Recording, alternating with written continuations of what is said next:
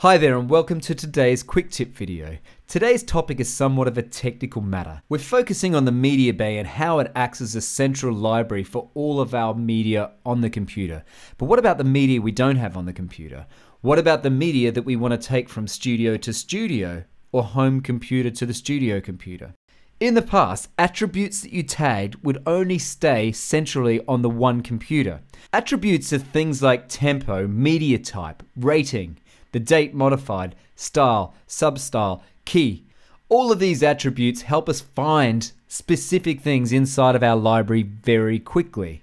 It's now possible to have the whole MediaBay stored on an external hard drive and have the tags and attributes stored on that hard drive. So basically, we've got a portable library that works on multiple computers.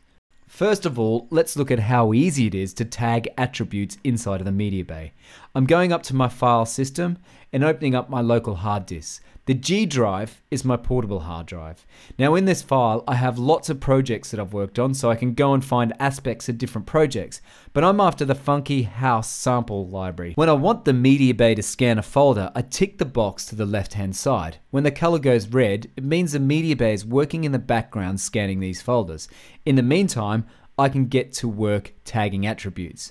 Now this is a brass folder, and you can see the media type is audio and the tempo has automatically been detected as 100. I'm moving down to the drum loop folder and I'm going to tag all of these as drum loops.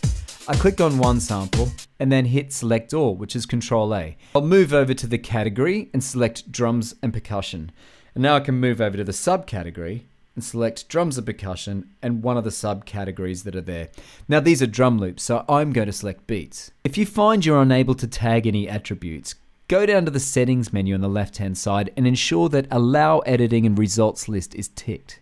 Now that will allow you to tag attributes of these samples on your external hard drive. There are so many different attributes that you can use to tag these samples. But when you're done tagging, it's time to set the volume database so that you can take this external hard drive and go away and use it on multiple computers. I've gone back up to the top of the file system to find the local hard disk and specifically my external hard drive. By right mouse clicking on the hard drive, I can scroll down to the bottom of the menu and select Create Volume Database. Cubase will immediately go to work creating the external volume database. Now it's done it fairly quickly on mine, but I only had one folder ticked. If you've got a large hard drive with multiple files, just be a little bit patient. Should you ever want to remove the database, just right mouse click and select Remove Volume Database. Cubase will prompt you and ask you if you want to import the database entries. At this point in time, I'm cancelling because I want to keep the volume database on my external hard drive.